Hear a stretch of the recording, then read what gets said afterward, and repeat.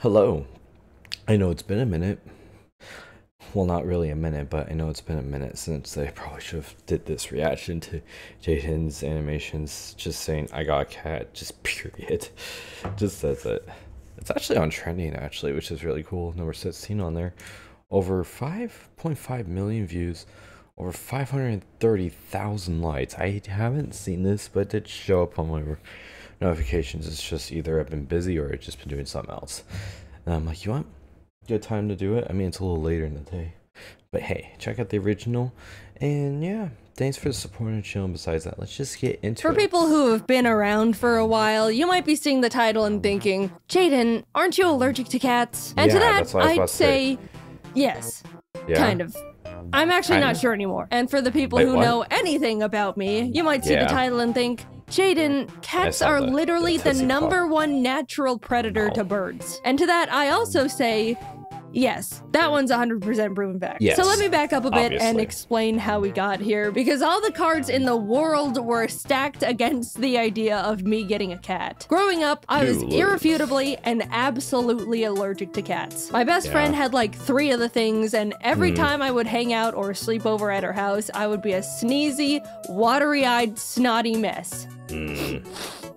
Uh-oh. Can I have some water? Given the fact my brother was also allergic to cats, it was set that we were a dog family. Yes. My whole You life also I got went around hives. not giving cats a second thought. I never had anything actually against them, but since I was forced to stay 20 feet away from them or suffer the consequences, I just couldn't get to know them. Plus, as a kid, dogs were always more appealing. They're more likely to be bigger fans of playing and running around, be more approachable with their genetically bred unconditional love, and can overall True. be more forgiving. Cut to like 2 catless decades for me later, and I'm 2 meeting catless Jacob for the first decades. time at his place. As we're hanging out in his living room, his cat Fraser comes over and greets me. Fraser is extremely social and vain, so he's always expecting nothing less than a never-ending stream of attention from the people. Even though he's very cute and distinguished, I deployed my typical foolproof plan of don't touch the cat. Fraser realizes he's not getting any attention out of me and sits down nearby on the couch. But a bit later, Jacob's other cat ends up making an appearance. This one's Taylor. She's normally really shy and hides, but does really like women,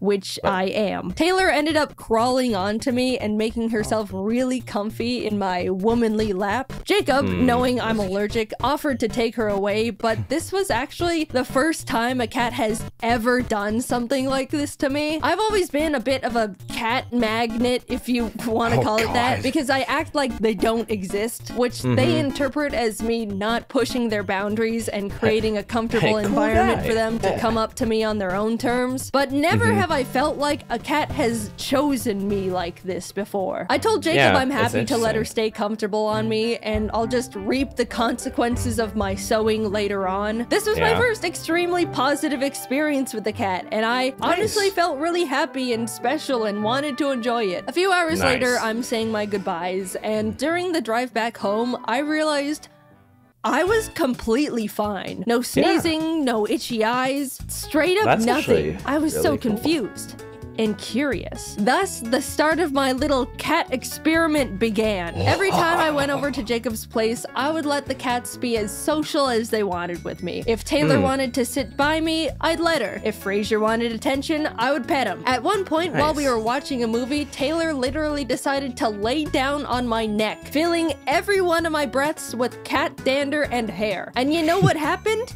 No reaction, not even a little Nice. drip of mucus. Somehow, sometime, I'd grown out of my cat allergy and never noticed. Apparently, every Nice. 7 years, people's allergies have the chance to change. Maybe being surrounded by my Okay. friends' I cats actually didn't know all that. throughout my That's actually childhood really could cool. have helped my body get more familiar with them. Either way, I've now unlocked the skill to survive cats. Oh, guys, it was incredible. Now that I'd been freed from my shackles, I immediately really started taking time to get to know they're cats just, like, more, so instantly they felt so much more cute and cool and approachable, and I was really starting to like them more, especially since every time I would hang out at Jacob's place, Taylor would walk over and be around me and purr, and it was amazing to be loved by a cat. So I really like cats now. And after some time, I decided I wanted one too. Jacob and I decided to peruse a local cat rescues website just to see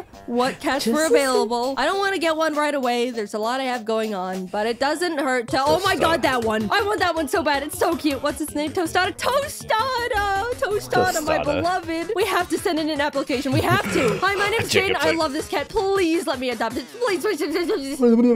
What? You guys know me. I'm weak-willed and impulsive. My first mistake was liking cats to begin with. The rescue reached out a few days later for a cat screening interview to make sure we would be a good fit to be cat parents. After being approved, they told us we could pick any cat we wanted that was in their care. Of course, I asked about Tostada, but we were given the unfortunate news that she had already been adopted. No! We looked at the other cats available on their website, but unfortunately, none of them really stood out to me. The rescue ended up inviting us to a little Meet the Cats event they were hosting where we could see all the cats they had up for adoption in person, which was awesome because that was actually the first time I'd ever actually seen and held a kitten before. It was amazing. But as cute and tiny as they all were, there still wasn't one that called to me. I pried Jacob away from the kittens, headed home, and we started waiting. Every day I would check the rescue's cat list to see if any new ones caught my eye. I didn't even know what I was looking for, but waited for the universe to send me my perfect cat nonetheless. One morning I refreshed the page and saw one new kitten added. A tortie they found in some dumpster named Scrabble, with the biggest eyes and forehead I'd seen in my life. Something about this bizarre little creature called to me. I messaged the rescue about Scrabble and they told me she's available, putting me in touch with Scrabble's foster parents. Every day they sent me new little pictures of kitten Scrabble, and every photo I fell more and more in love with her. She seemed so silly and playful, and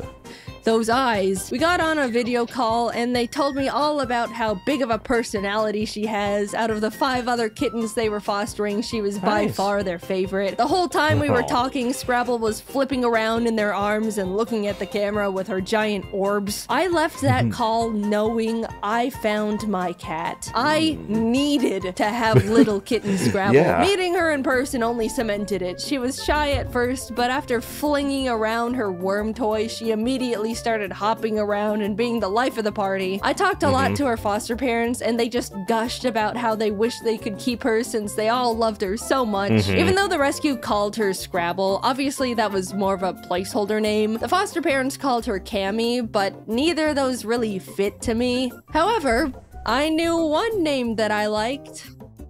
Tostada. Yeah, I stole another kitten's name and pasted it on mine. So what? Big deal. Tostada is a great name. My Tostada is way more of a tostada than the other Tostada anyway. Look at her. I would have left with little Tostada in my arms that moment if I could. But unfortunately, Jacob and I were going out of town for 3 million weeks and had to wait to take her home until after we came back. She was all I could think about the entire time. I was shoving Tostada photos in everyone's face every chance I got. The foster parents were sending Tostada updates every day. I was overflowing with yearning for this cat. She was growing and learning about the world without me. Take me home to my child. Literally, the moment Jacob and I landed, we drove straight from the airport to the foster home to pick her up. I could not wait. We arrived home with +1 Tostada. I couldn't believe it. I have a mammal now. And sorry, other mammal owners, but it's the best mammal in the whole wide universe. Jacob and I spent the entire day playing with her, letting her get used to her new surroundings. She was so cute and so tiny. Here's a video of her eating wet food with a big old chomp. As someone who's owned birds for 7 years at that point, it felt so strange to have a pet that was significantly less fragile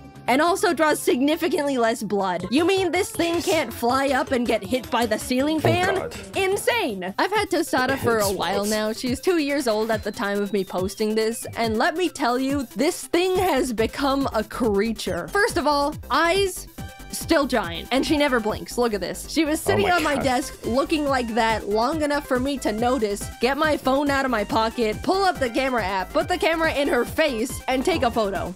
And here's like 4 more. She is also not that smart. I'm sure you can deduce that by how she looks, but this thing has a single brain cell, and it's just another version of herself up there with a joystick. Jacob and I are fully convinced she can only form a few thoughts a day, and only in single word nouns. Evidently, Tostada is also very scared of everything, always has been. Really? Loud noises, quiet noises, no noises, movement of any kind. Even Jacob, a person she's been around all her little life post dumpster. There's been times where he'll be at his desk, moves his chair just a smidge, and she's darting out of the room. One time we were trying to explain to some friends how skittish she genuinely can be, and demonstrated it by grabbing a toy literally in front of her, raising it up a bit, lightly dropping it on the floor, still in front of her, and she bolted. You know how cats are genetically built to be good at balancing? Well, Tostada can't even do that. She trips and falls and misplaces her feet all the time. On multiple occasions, she has tried to walk across my L-shaped desk and just missed and fell down. That's like the one thing that makes a cat, and nope, doesn't hit the mark there either. She's gotten better, but as a kitten, Tostada couldn't even jump. After I built her first cat tower, I watched as she attempted to jump up to the 2nd level, not quite make it, and had to slam her arms down on the thing to hoist herself up like she was mountain climbing. But oh, is she the sweetest little thing. When I got a cat, I was expecting it to want its own space, come around when it wants, you know, general cat things. But this creature follows me from room to room with those high beams of hers. She sits on my lap while I'm at my computer, lays on my giant Pokemon plushes, mostly just looks up at me from the floor and just stares. When I'm sleeping, she'll just crawl into bed and tuck herself up right next to me. Look at all these photos of her straight up on me when I'm sleeping. Don't look too close though, I don't have makeup on. Bedtime is sacred to her. She loves bedtime. If I'm working late, Tostada will come into my office around 9 or 10 p.m., aka past Tostada bedtime, and just start crying, scratching on my chair, rolling around on the floor. It's pitiful. And if I still don't move after that, she'll go into the bedroom and drag over her string toy she always plays with. It's just so sad and pathetic. I always play string with her when she brings it over though, don't worry. But lately, she's picked up another routine habit, which is pats. Not all cats like the pats, but Tostada lives off them. It's when you just slap a cat's butt and it looks like you're hurting them, but they actually love it. However, Tostada's really particular about pats. First of all, I'm the only one allowed to give her pats. Jacob has tried, and she runs away scared and offended every single time. Second, she has to receive pats on a specific spot on the floor of the closet. If I try to give her pats in like my office, she bolts to her floor spot, staring at me to continue them over there. Also, she begs to be pat every single night. Like clockwork, she'll sit like a gargoyle in front of the closet and cry pitifully until I come over there. Now, when I finally come over for pats, she'll flop on the floor and start horizontally rock climbing her way across the floor with her claws and tangle herself up in the Ethernet cables while I keep up the pats. You think I'm joking, but I'm very much not. This is the only way she accepts pats, and I have to give them to her every night or else she's miserable. Tostada's world is so small. She's really just around me, Jacob, Taylor, and Fraser, but she loves her simple family so much. When Kitten Tostada first met Fraser, she was terrified of him. She'd been around other adult cats before, but she'd never seen a flat cat in her life, and she was mortified. Of course, she's since warmed up to him, and they play together and hang out all the time. They're best friends. But Tostada loves Taylor. Always has. She looks up to Taylor like a little baby sister. Once again, I'm sorry. Let's just get into it. Warmed up to him, and they play together and hang out all the time. They're best friends. But Tostada loves Taylor. Always has. She looks up to Taylor like a little baby sister admiring her cool, awesome older sibling. Unfortunately, Taylor hates it. They literally have a SpongeBob Squidward type of sibling relationship, and Tostada is so oblivious to it. Taylor has annoyingly swatted at Tostada so many times just for existing around her that Tostada now thinks it's a fun little game they play and will start chasing and swatting back at Taylor happily, not understanding cat social cues. Of course, never in a way that's too far, but just enough to get on Taylor's nerves even more. Between the three of them, they all have such different little personalities and relationships to each other. It's made our lives so much more entertaining. And to anyone concerned about the birds, don't worry. I've got Ari and Tofu very separated from the cats. They're safe in their own blocked off room connected by a double door system that ensures no possible interaction between bird and cat. If anyone is thinking about getting cats and birds as pets, it is possible, but just make sure the two are very separate, especially if you have smaller birds like conures or budgies. I'm sure there's people out there that have trained their cats to be fine around a pet bird, but to me, all it takes is one accident or attack for you to just not have a bird anymore. Plus, having the two of them takes a huge amount of time and commitment. I've said it before and I'll say it forever. I love my birds to death, but they do not make good pets for the very large majority of people. In terms of allergies, I do think I was originally still a little bit allergic to Tostada, ironically. When I first got her, I was sneezy and sniffling. Nothing allergy pills couldn't fix, and it never was as bad as my original cat allergy. But I think I've been growing out of that one too, because nowadays I don't have any reaction to her at all. Bodies are a mystery. I am building my immunity to everything. Next up is rat poison. I didn't think I would make a video talking about this thing, but Tostada's just got such a funny little personality and has become such a big part of my life. She may be the description of autism, but I love her more than the world itself, and I know I'm the center of her little life too. I don't even see her as a cat. She's just a little creature that follows me around looking weird, but I love it, and I'm so glad I grew out of my cat allergy just so I can have her. It really has been so different owning a cat, mainly because I know Tostada won't just bite me at any given chance, unlike some avian creatures. Thanks for watching the video. Heads up, I'm going to be announcing new merch again soon, so be on the lookout for that. The last drop went so well, and I'm really glad that so many of you guys enjoyed it. I'm so excited to finally be getting back into making fun merch, and it really helps me out a lot. Alright, sorry, thanks. Anyway, I'll talk to you later. Bye-bye. Thank you. Just wow. This is totally you could tell when she described a cat spaying habit. Aren't you allergic like that? Has ever stopped a cat odor before? Yeah. It's really cool. You'll be a mother 3. I mean, yeah, that's true. Pretty much. That's yeah. I like how 139,000 lights. That's literally the most like common on here, and the fact that she hearted it is awesome. Oh wow, hi YouTube.